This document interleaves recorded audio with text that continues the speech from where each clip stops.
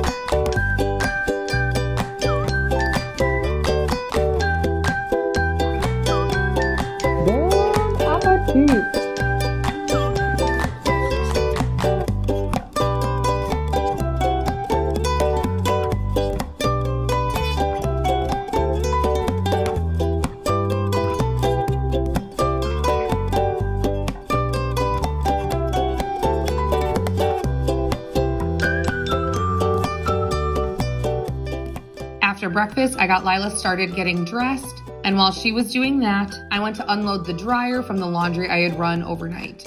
I find I can keep up with things like laundry much easier if I try just to run one load a day. So I try to throw in a load as a part of ending her bedtime routine the night before into the wash, and then by the time I'm ready to go to bed a couple hours later, I will move it from the washer to the dryer.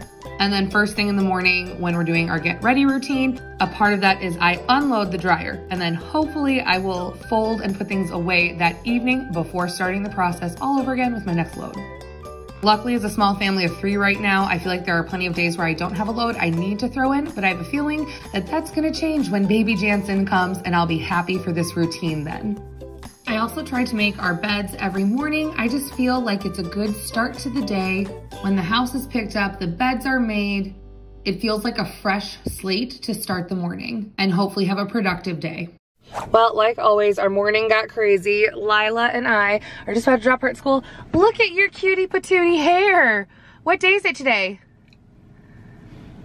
Is it Wacky Hair Day? Wacky Hair Day. They're celebrating Dr. Seuss Week at preschool this week. So Lila's had all sorts of fun dress-up days, which, I mean, it's fun, but solo mom life, it adds one more level of extra. So anyway, we got her all ready and I'm about to drop her off at school. And then I have another OB appointment this morning. So another day, another doctor's appointment. I feel like I'm at that point in pregnancy where I spend my life at the doctor's office. So today I have an ultrasound though, so we get to see baby girl.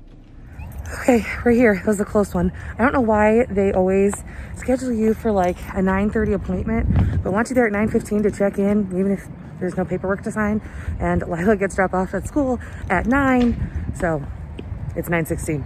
We're running close.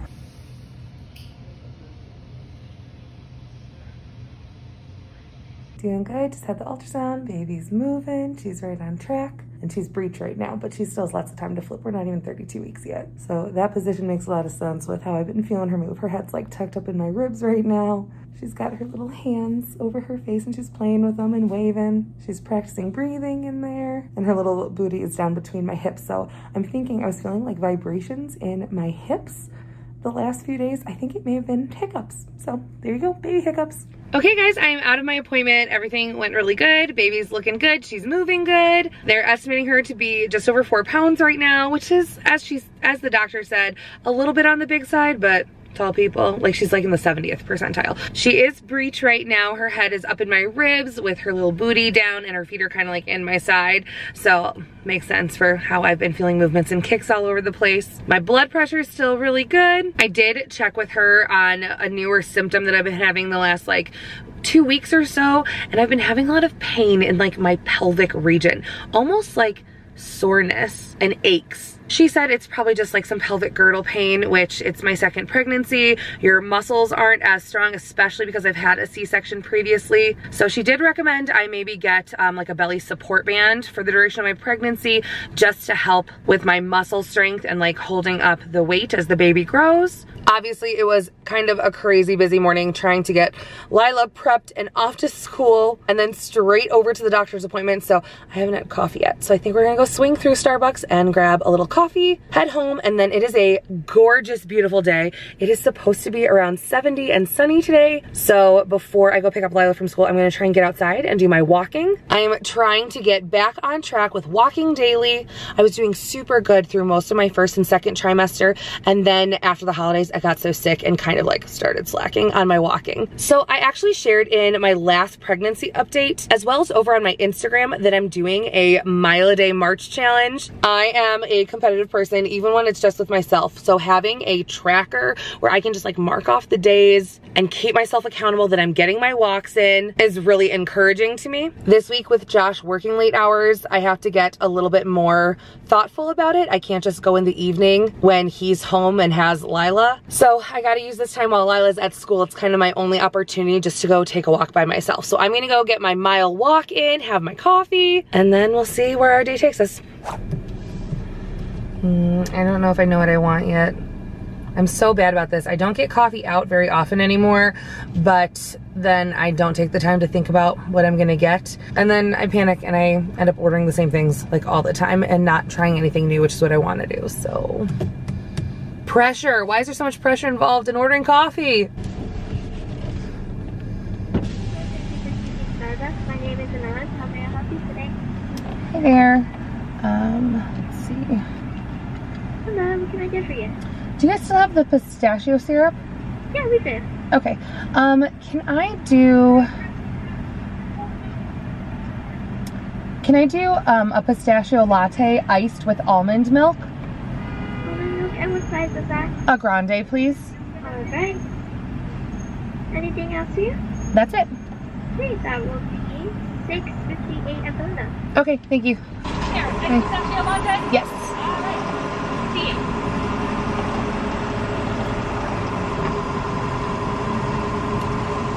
Would you like a strawberry? Yes, please. Go ahead and remove that for me. Thank you. Oh, that one's broken. Thank you. There you are. Have a good one. You too.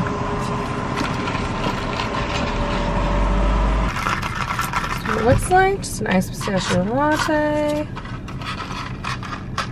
I do feel like you always have to stir it really good because stuff gets stuck at the bottom. Ooh, and when it's stuck at the bottom, it's real sweet on that first sip of the straw. If you guys like pistachio flavored things, the iced pistachio latte from Starbucks is really good. I would say it's almost a little too sweet, and I think it's just because normally with Starbucks for so long, I've always done like the sugar-free vanilla or, you know, lighter on the syrups. In pregnancy, I'm not doing sugar-free products very much. So when I do splurge on coffee out, it tastes super sweet to me. So anyway, I don't know, it's a little treat, I feel like you always need a little treat like that after an OB appointment. I mean, the appointment was great, but it's become like part of my little habit. Get through the doctor's office, get yourself a little coffee or something. Oh, guys, it's so nice out. I just wanna like open the windows, open the sunroof.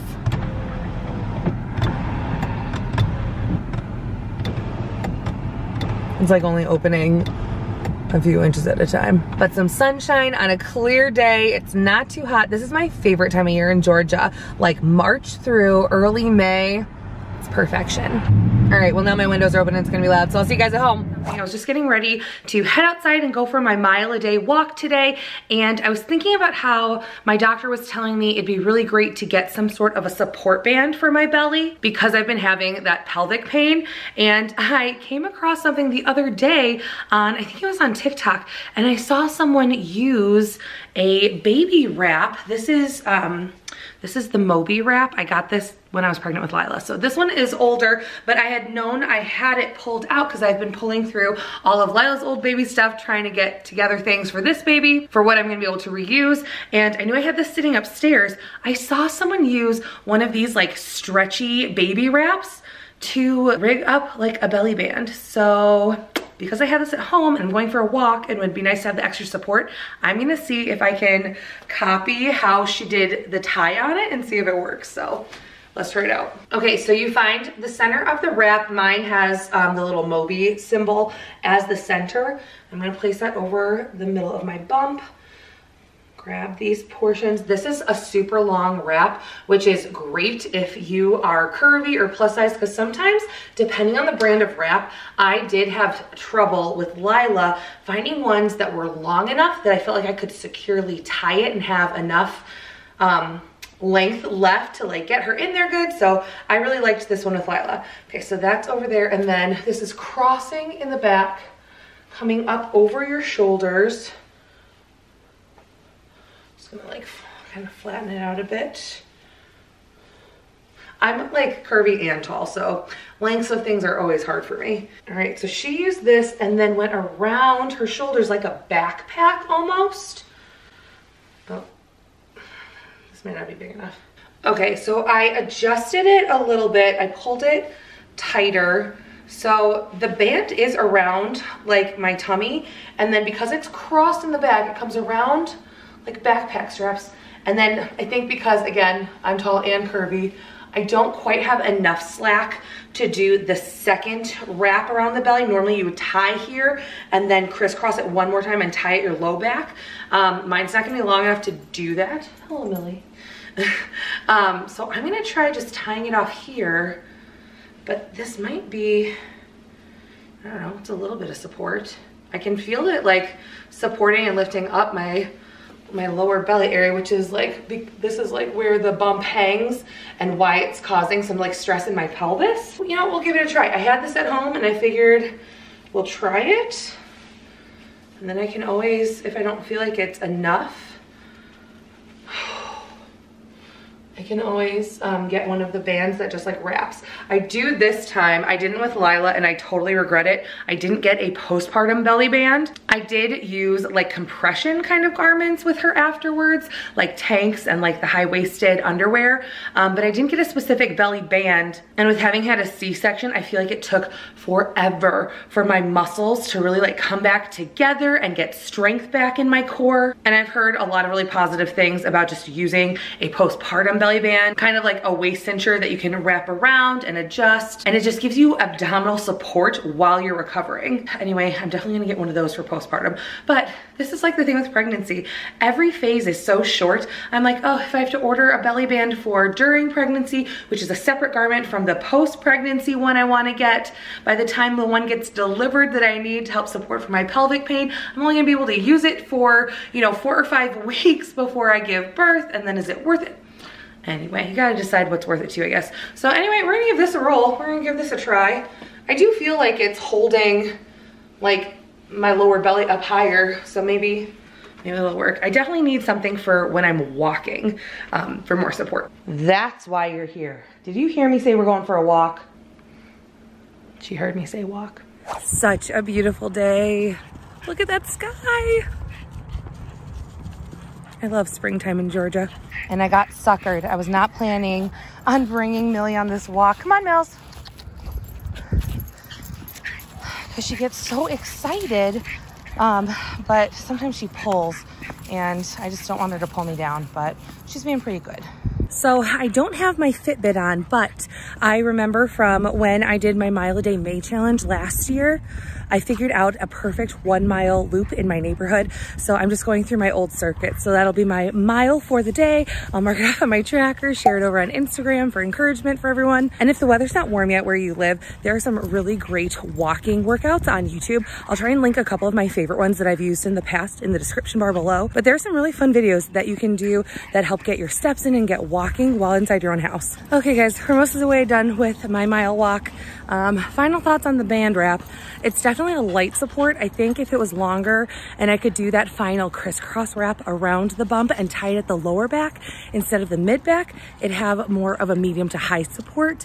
So maybe I'll look for something like that, because then at least a wrap like that I can use after baby girl is here and just have another sling wrap. But I will say, because it's wrapped around my shoulders, I feel like my posture is much better, and I think that is also helping the support a bit. So having good posture, not hunching over from the weight of the pregnant belly. So something to look into. I may also take a peek at Target next time I'm there just to see if they have any in stock. That's one of the hard things, is I kind of flirt between regular and plus size, just like I was before my pregnancy. So it is honestly pretty hard to find some plus size maternity type items like belly bands, like good fitting maternity or nursing bras. So that's been a little bit difficult. I've honestly made do mostly with non-maternity clothes so far. I've just been using some of my older clothes that were a little on the big side for me before getting pregnant. But as I progress through my 3rd trimester, things are definitely getting a little tight and uncomfortable. I need some new stuff, so we'll have to see what I'm gonna do clothing wise until baby girl comes. A few more weeks, but I might need a few new things. Well, I made the mistake of sitting down when we got home. I was definitely tired from hiking up our last hill. We have a pretty hilly neighborhood, and it is a pretty good incline when I go that direction around our block. So, whew, Mama got a little workout in, even though it was only a mile. So when we got home, I sat down and I was uploading some footage to start editing this video, because I had like an hour before I needed to go get Lila from school, but then I got distracted. And now I need to leave to go pick up Lila in like 15 minutes, and I haven't eaten anything since this morning. So I'm really hungry, but I don't really have time to like make a lunch. So I think I'm just gonna grab a snack. And then I've actually been cooking all week. I've been filming another video for you guys. It's all Trader Joe's easy meals. So we've been eating at home all week, so I think maybe tonight Lila and I will have a little special mommy-daughter night, and I will pick up some food on the way home, and we'll just do like an early dinner and do takeout for dinner tonight. So I'm gonna grab a snack to carry me over till then though. All right, super simple, but I just have a Baby Bell cheese, a mandarin orange, some pretzel thins, and some classic hummus. Well, I'm gonna eat up my little snack and then go ahead to get Lila. Hopefully this will hold me over until a little bit later. I picked up Miss Lila from school, and now we actually headed over to our city park. It was such a nice day out. I was like, let's get Lila outside and running around, get some of her energy from post-school out. All I had to do was I brought a snack with for her, some goldfish and some raisins. I am going to miss how easy just like doing things on the fly and on the run with a preschooler only is once we have baby and I have to like pack a diaper bag and think through more of what I need. It's gonna be a big change. So She's easy peasy though, because she already has her water bottle ready to go from school. There's bathrooms here at the park. She's fully potty trained, so I don't need to worry about any of that kind of stuff. So anyway, we are gonna play at the park for a while, and then we'll probably go grab some dinner.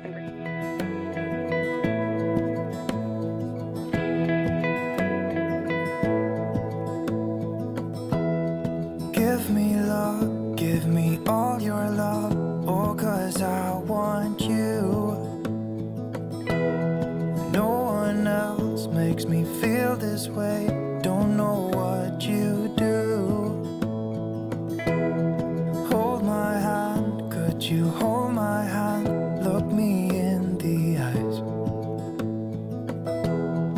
You and me, yeah, that's all I need, and I'll be alright. I'll be right here, I swear that I'll stay here with you. Hold me closer, I wanna stay here with you.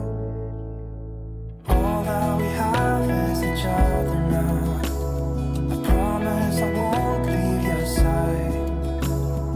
Be who you are and you'll be enough, if you're giving me your love, giving me your love. Tank's full already. All that we have is each other now. What'd you think, Lila? Was that good dinner? Yeah. Yeah, you like Chipotle? You ate your quesadilla and some black beans and rice, and you had some chips. We had so much food left over though. I only ate about half of that burrito. I get so full so fast in pregnancy, even though I've been craving Chipotle and I've been wanting it for days. I still could only eat half of it. But that's okay, because we ended up getting a top to her kids' meal box and a bag, and I just brought it home. If I get hungry later, maybe I'll finish it or I'll save it for tomorrow. So we'll see. It's like kind of crazy early still. It's only just after 3, so we did an early dinner. So she'll probably still want a snack at some point later tonight. So we are gonna head home now, maybe have a little quiet time. I know she's tired from her big day of school and playing at the park. And then actually I have a fun activity that arrived for Lila. Thank you to our friends over at Lovevery who sent Lila one of their stage-based play kits. These Lovevery play kits are so cool because they come with so many different activities, as well as additional suggestions of activities and crafts you can do on your own with your own supplies that are appropriate for this age of development. I wish I found these play kits earlier. They do work like a subscription system, so you could get a new box full of fun learning activities with all of the materials you need sent right to your house every other month. Lila is at the top of the age range for these boxes, but I can't wait to start with the ages 0 months box for baby girl number 2 when she gets here later this spring. Pull, pull, pull, pull. You pull it through the back. Good job. I'm sewing. I sewed an apple. You sewed an apple, wow. We were also sent their play gym for baby girl, so she can jump right in exploring colors, textures, and shapes as soon as we begin tummy time with her. I love the aesthetic of this neutral play gym and that it can transition with baby girl all the way through her first year by switching out the different accessories. Thank you so much, Lovevery, and if you guys are interested in checking out more about this company, their play kits, or the play gym, I will put a link to their products in my description box below. Well, I think it's a hit. She keeps saying again, again. She's done the puzzle like 4 times. Okay guys, so Lila and I played. She is watching a show over on the couch, kind of winding down for the night. I am gonna try and tackle the dishes I have in the sink from earlier today and do a quick pickup around down here. And by the time I'm done with that, her show will be over and it'll be time for her bedtime routine. I'm somewhere in the middle, try to find myself again, but life is one big riddle of the future and what's been. Guess it's the way it goes, and I will never know why you let me go. Look to the left, look to the right, nothing can stop me in the night, like I am leaving all the bad stuff. I know it can be so hard to stay motivated by the end of the night, especially after a long day alone at home with the kids. but I know how much better my mental health is and my attitude is more positive when I have a clean and organized home. So a lot of times at night when I'm not feeling the motivation, I'll just set like a 10-minute timer and do what I can do in those 10 minutes, whether it's getting the dishes and sink cleaned out, loading up the dishwasher or unloading it if I've run it, and doing a quick toy pickup, which Lila also will help me with before she goes to bed.